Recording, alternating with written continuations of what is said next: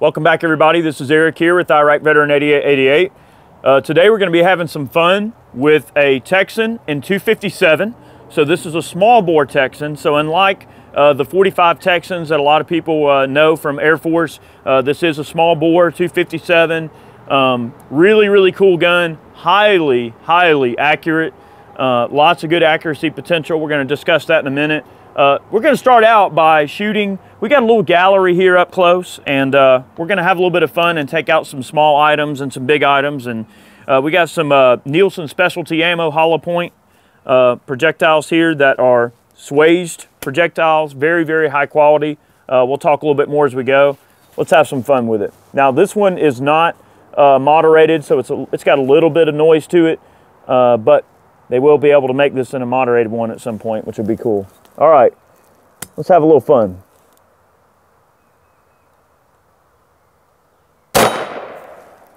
All right, that was a kiwi.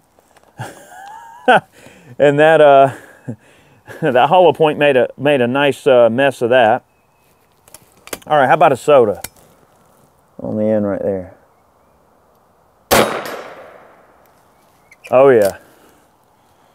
Put a nice nice little mark on that. All right, a key lime. A little low, I'll tell you what. One more time. That was slightly low. I have to aim kind of high because we're very close here. Just seeing what the little guy can do.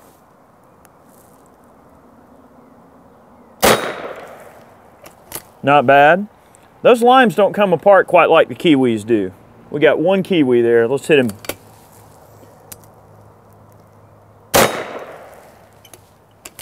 All right, I've got a grape over there sitting next to the soda. Let's see if we can hit a grape. That one's going to be a tough shot.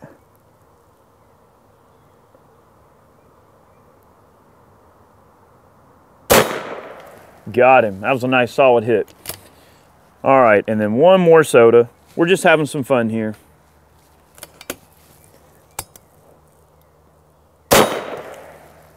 All right. All right, we're going to take some shots out to 50 yards. Look, one thing that I can say about the 257 Texan, this particular air rifle is highly accurate, and I'm gonna pretty much attribute that in part to the fact that we're running some really consistent projectiles through this particular one. Like I mentioned, the Nielsen specialty ammo projectiles that we're using are swaged instead of cast, so you get really uniform shape of the bullet as well as uniform weights, and that's something that's really important when it comes to air gunning, especially. Weight sorting and everything like that comes into play, especially when you're casting your own projectiles. Casting is only going to give you so much precision, but when you're running something like that, using a swage bullet gives you a lot of accuracy. So let's talk about accuracy. I'm going to share some data points with you here on the 257. Guys, we've done many videos on the Texans before. We've shot the SS version of the Texan. We've done videos on the normal Texan. There's also a Texan carbine out there that we'll be doing a video on at some point. Guys, we've shot things like the Condor SS and all the different guns that Air Force makes. We've dealt with them all in some degree. The cool thing about the 257 Texan and where it really differs from the Condor is that the Condor is really intended to shoot, you know, skirted, traditional airgun pellets. And remember in that video, we did some weight sorting, and we were able to really get some nice accuracy out of the 25 caliber Condor SS, which really for a small bore gun, it still possesses a good bit of power, even to kill coyotes and foxes and things like that, you know, small game. Even the Condor is capable of taking down game of that type. With the Texan in 257, you actually get to bump it up to an actual 257 projectile instead of, well, I mean, the skirted projectile is still a projectile, but you're talking more of a traditional bullet, a solid, instead of a skirted projectile. And that gives you a bit of flexibility in terms of the weights that you can use, and it gives you a little bit better downrange performance and a little bit more energy, as well as exceptional accuracy as well. So let's talk a little bit about the Spitzer bullets. So we only had two different varieties of projectiles to test. We did an 85 grain Spitzer, which is a you know, it's a Spitzer style projectile with a flat base. The hollow points are actually a boat tail that sways, which is really cool, and I think that attributes to that really good accuracy at long range. You'll see in a minute. But with the 85 grain Spitzer, off a 3,000 PSI fill, which is what we're dealing with here. Now, obviously, we're shooting off the bottle here, and that's just so we don't have to keep stopping and refilling.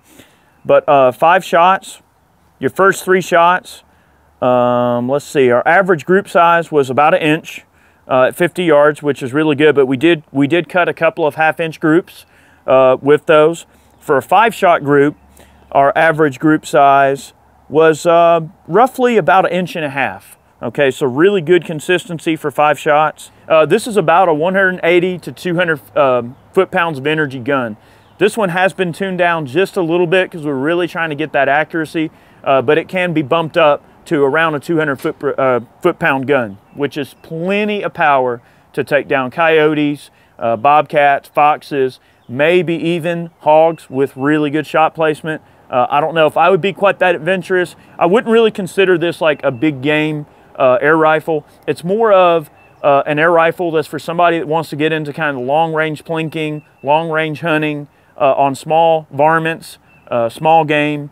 Obviously, you're talking groundhogs and things like that. You're right there where you need to be in terms of power factor and being able to provide a you know, a humane kill on a small animal. Obviously, good shot placement on coyotes, foxes. You're going to be pretty much right there in the ballpark you need to be in with this particular gun. 200 foot-pound gun with an 85 grain bullet. So getting into the hollow points is where this thing really shined in terms of our data that we collected. And again, these were the Nielsen specialty ammo projectiles. The one I'm holding right here with the little hollow point. I'm not sure. I know the hollow point really does help with flight stability and gives it a lot of good accuracy. And the boat tail, anytime you got a boat tail hollow point, especially, you know, you look at center fire rifle projectiles, obviously they're chosen for their excellent ballistic coefficient as well as really good accuracy. But I would imagine that that hollow point, that cavity, is definitely going to do a little bit of a number on small critters or small objects like you saw earlier. But average group size was just over a 1/2 inch from 3 to 5 shot strings with this particular gun and this projectile. Again, 3,000 PSI fill, and that's for the first 5 shots. Again, so around 980 to 918 feet per second. That's about the shift that you're getting from like 1 to 5 shots, which is definitely not bad. Again, 181 foot-pounds of energy, definitely acceptable. So that was the only 2 projectiles that we were able to test in this particular, you know, gun this time. But it really is an awesome air rifle, and it's highly accurate. In fact, I think at some point we might wind up taking this thing out to some longer range.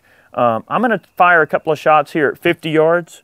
Earlier, I was just confirming 0 on our optic. This is a 4.5 to 27 by 56 Vortex HD, so it's kind of a silly optic, but we were going to, you know, maybe take some longer range shots today, so we thought that maybe it'd be fun to have a nice high power optic on this particular gun. The bases that are here on this particular air gun are a Picatinny rail adapter that adapts the 3/8 inch dovetail top over to a pick rail, and that's a product that Air Force also makes in conjunction with their guns. So we were getting some really good accuracy. I mean, earlier I was shooting some 50-yard groups, just kind of confirming the gun, and with the hollow points again, I was getting about a 3/4 inch group, and that was really my first time behind the gun. And then at 100, I had 1 flyer down there, but I was able at 100 to post about a 3/4 inch group at 100 yards, which to me is excellent. For a hunting situation, you're talking really precise shots that allow you to really land that shot exactly where you want. About a 5 or 6 inch drop with the 50-yard 0 out to 100. So about 6 inches of drop between 50 to 100.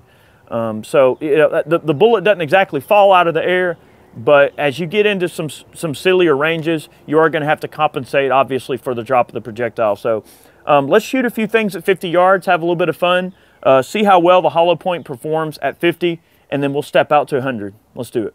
All right, guys, I'm going to be a little honest here. I almost feel like this is kind of cheating, shooting these sodas at 50 yards, because earlier we were getting such good groups.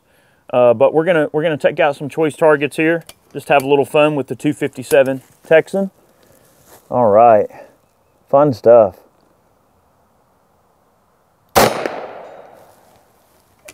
Next, those sodas come apart real nice. One thing I do notice when I compare the 45 Texan to the 257 is the actual loading gate in terms of setting the projectile in the barrel extension and pushing it in. It is a much smaller area, so you do have to kind of fidget a little bit more. If you've got big fingers, it can be a little bit tough. That's just one observation there. But the trigger, safety, the way the gun loads and operates is pretty much exactly the same as the Texan, which is cool. All right, another soda. That trigger breaks nice and clean.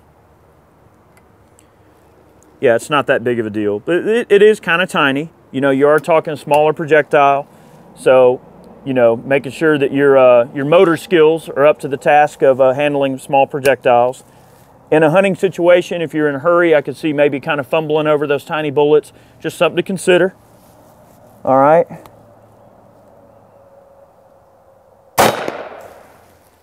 That projectile's fast too. It just gets there very quick. And we're shooting off the bottle right now. We're showing about 2,500 PSI, which is a little lower than we probably want to be, but because we're on the bottle, it's nice and consistent. Definitely not an issue. So I am kind of cheating here, you know, shooting off the bottle. But that's just for your entertainment. All right. Smoked it. We're going to take out the rest of our sodas, and then we're going to hit the steel a few times, and then we'll pop out to 100 yards here. You guys can see the point here that we're making. I mean, this thing's accurate. It's got nice power. Cool air rifle. Oh, that one must have sprung a leak because it was empty. All right. I'm going to hit a few of these poppers here. Let's just see if we can shoot some form of a little group. I'm going to find a little spot here to kind of center in on, and let's just see if we can stack a few in there.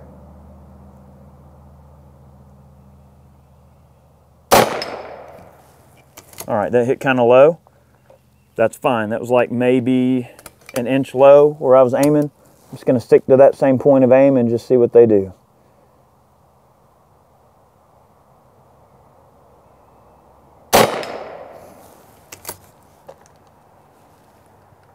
Very consistent projectiles. Hopefully I can deliver the goods here, guys.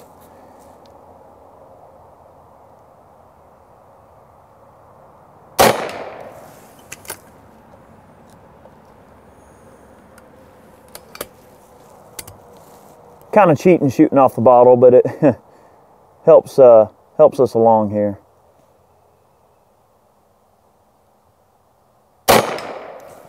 That was probably my fault, but very acceptable. I mean, for hunting purposes, if you're needing to put precise shots on a small animal, it'll definitely do it.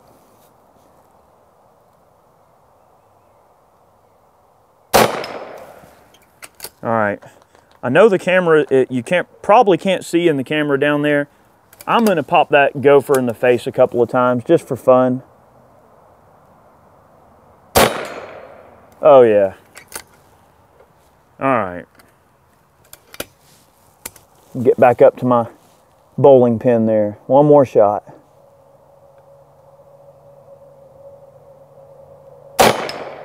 Oh yeah.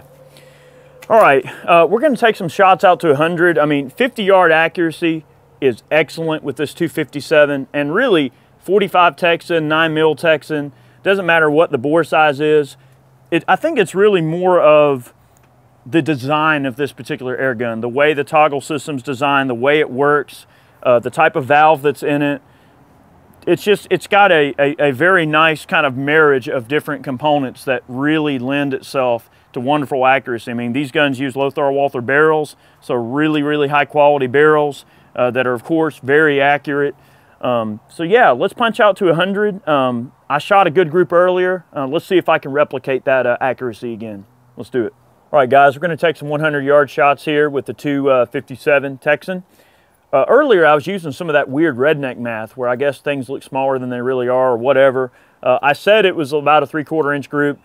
We measured it, actually ended up being about an 1.5 inch group without the flyer.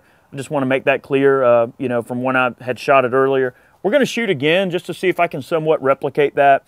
These projectiles are going to be dropping in about 6 or so inches. We're just going to take some shots, have a little fun, and then we're going to go over to the farm and we're going to take some shots out to about 200 or 300 yards. I don't know if that's possible, but we're going to try. This particular gun has only been fired at 100 yards by pretty much anybody, so we'll be the first people to take this out to some longer range. So we'll have a little fun with that and just see, you know, if the 257 will bunk the wind and get in there and do some fun stuff at long range. So let's do it. So make sure you stay tuned for that part of the video. We will be shooting it out to some longer range here. You know, of course, we got this optic where it looks like I'm sitting right next to it, you know. Because, you know, you need a 27 power optic to shoot 100 yards. It does make it easier, though. Let's see. All right. I think this optic probably costs more than the gun does, but that's okay. I won't tell anybody if y'all won't. This is kind of one of our swing optics that we just throw on random stuff. So we thought we would drop it on here and have some fun with it.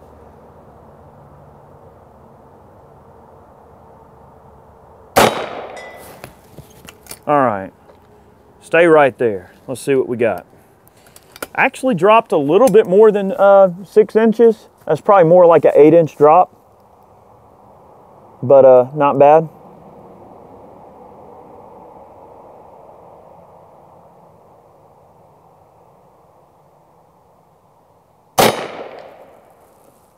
All right, that one went just a little low and skimmed the bottom of the plate is what it looked like there. So those two shots were probably about 2 inches from each other. Don't know what happened there, but if that's the case, it means that that projectile dropped about 10 inches. So I don't know if maybe our bottle is getting a little bit low. We're on about 2,500 PSI. So for whatever that's worth, let's see what it does. And if it drops again, I may have to cheat a little higher.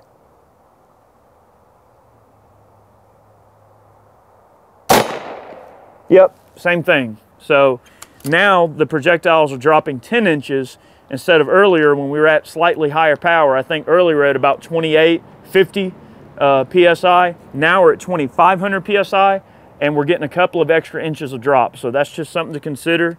I think the accuracy is still going to be there. Let me cheat a little bit higher.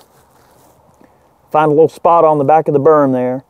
And let's see if we can lob a few in and maybe shoot some resemblance of a group here. We're just going to go for it. Kind of winging it, guys. All right, right in the center. So let's see if maybe we can get 5 or 6 shots into some bit of a group here. At a little slower velocity than what we shot earlier, but that's okay.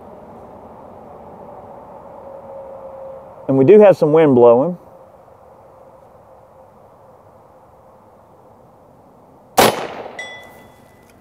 I have a feeling that getting this thing out to a couple of 100 to 300 yards is going to be an act of science for sure. Let's see.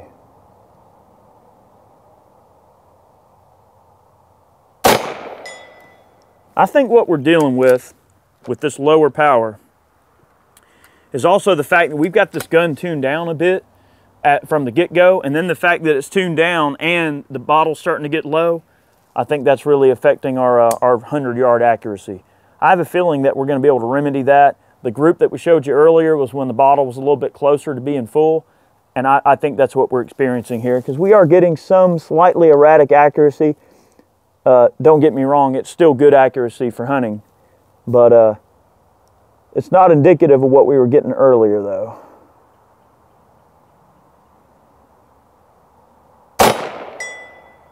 Not bad. Those last 2 shots are 1 inch apart. That's closer to what we want to see. Gentle recoil. This thing has no recoil.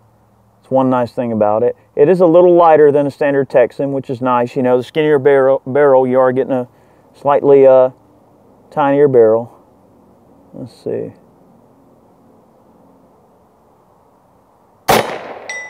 Yeah, not bad. Not bad. So again, those last 3 shots, from the looks of it, about 1.5 inches is, you know, from the first time to this one. Once they settled in, I think that's about what we're looking at. I'm gonna throw one more in there. And I think you guys get the point. I'm not gonna bore you to tears here.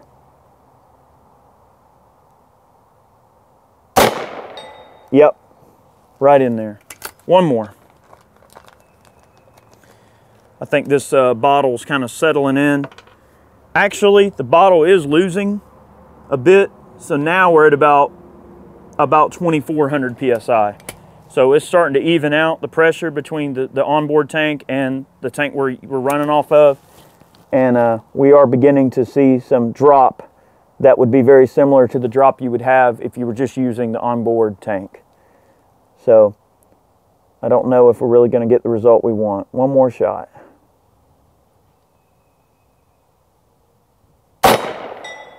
Yep. All right, definitely not bad. We're gonna top off this bottle and we're gonna run over to the farm and take some long range shots. I don't have very many of these projectiles left, but we're gonna have some fun and do some long range shooting just as an experiment. Guys, the 257 is a really cool gun. I kind of went into this, to be honest with you, I wasn't really overly sure if I was gonna like this particular gun or not. I have to say I probably still prefer the 45 caliber Texan. Whether it's in the SS configuration or in the full size, you know, standard configuration, you can't really deny like the big bore energy of a 45 slug going down range.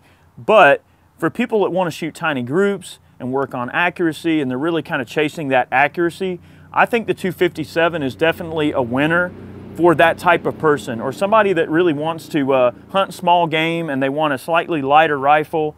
You know, maybe they don't want to run the Condor SS. Because they don't want to run a skirted bullet, or they're worried about a light skirted projectile, you know, not really doing the job.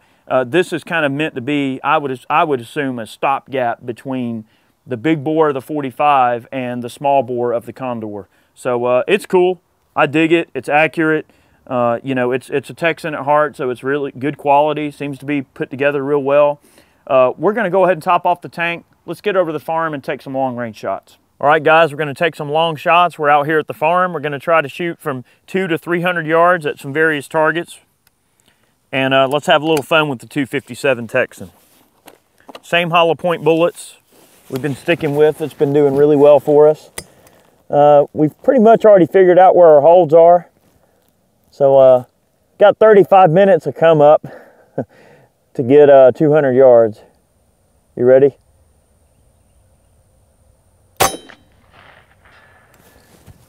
All right, we got a hit on the target there. Let me see if I can just lob a few in.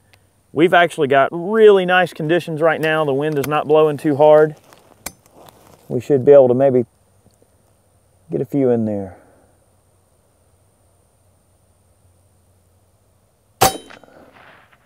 All right. Well, that one hit off to the right a bit. We are shooting off the bottle, and we're showing about 2750 on our PSI.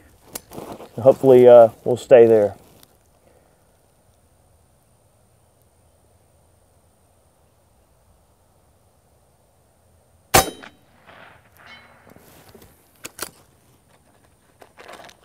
Not bad. You know, and this isn't exactly practical, but it's just fun to do. You know, to see the gun going out to some longer ranges.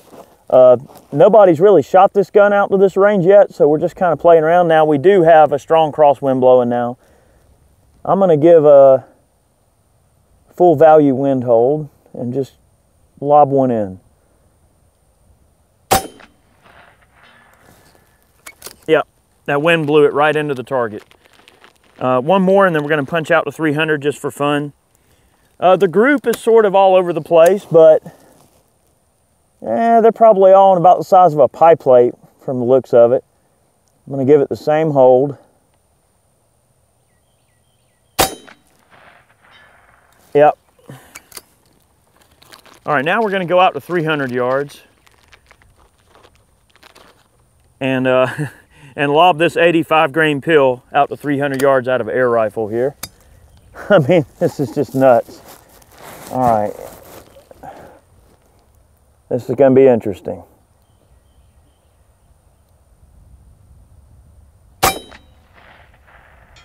In there.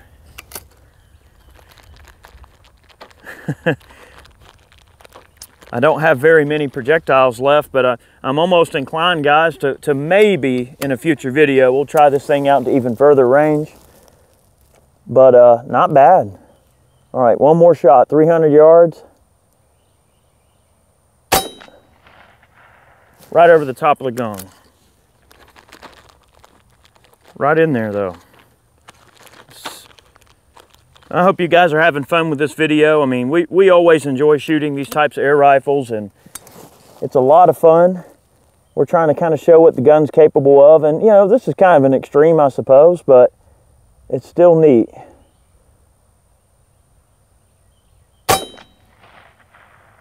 In there. Not bad. All right.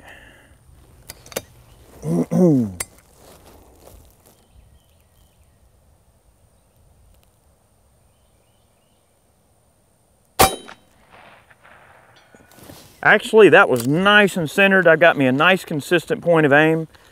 Let's hope that the wind doesn't play around too hard with us here. And let's see if we can group a few down there. Now that we got them hitting about where we want. I'm using a patch of grass on the back of the berm as a aiming point. Let's see.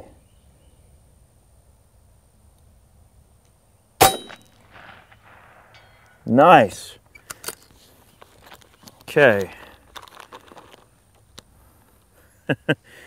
This is just a hoot. A lot of fun. Not loud at all either, which is kind of nice.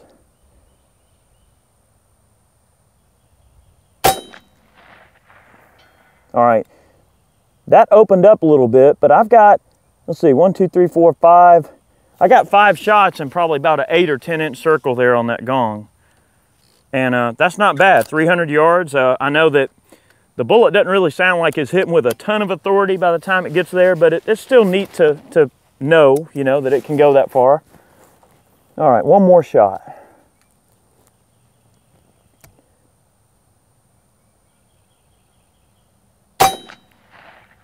Right over the top of the gong. That bullet is dropping in pretty severe. I've got a bunch of branches and limbs in the way. I don't think I can take a shot at the coyote over there, but I'll tell you what, we do have an 8-inch popper. I think I know pretty much where this bullet's going. Let's see.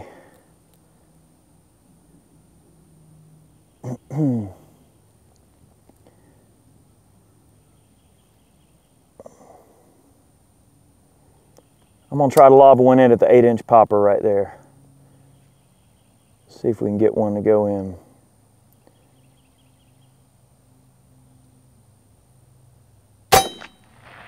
Oh, right over the top. All right, one more try. I think you guys get the point here. Really, really cool.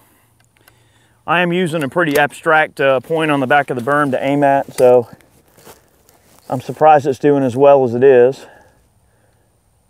All right.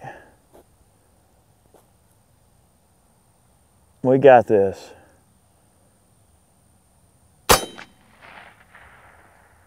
Just right over the top of the gong again. Not too bad at all. We wanted to take this gun out to some longer ranges just to show what the capabilities really are. 200 yards is definitely a stretch for this rifle. 300 yards is a stretch. Once a bullet leaves the barrel, it doesn't matter if it's a firearm, if it's an air gun or whatever it is, that bullet is on a perpetual journey to the ground, and you can always figure out where they're going. And this is, I think, important too, to show that air guns, especially that are this powerful, you got to be careful with them. Always know what's beyond your target. Always know that that bullet's got considerable energy to go a pretty long way, and you want to make sure that you always, you know, shooting somewhere where you know what's behind the target. I mean, that's just basic rules. And it's also neat from an academic point just to see those rounds lob in at long range. So guys, thank you for watching today's video. We really appreciate all of you. Thanks for all the folks that comment and subscribe and like our videos. You guys are the lifeblood of this channel, and we really appreciate you watching today. You have yourselves a good day, and we'll see you next time.